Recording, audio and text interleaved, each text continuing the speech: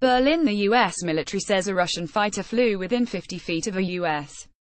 Navy reconnaissance jet over the Black Sea with fuel afterburners on, causing violent turbulence that knocked the American plane into a 15-degree roll. U.S. European Command spokesman Juan Martinez said Tuesday the maneuver by the Russian Su-30 jet in front of the Navy P-8A on Saturday is being treated as an unsafe intercept.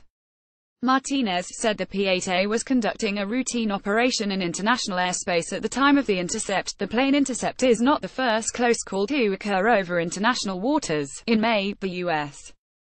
Navy said a Russian fighter jet flew within 20 feet of a P-8A Poseidon aircraft over the Black Sea. However, the Navy deemed it a safe encounter. 1 month later, Stuttgart-based EUCOM released dramatic photos of a Russian jet coming so close to a U.S. plane over the Baltic Sea that the Russian pilot could be seen in the cockpit.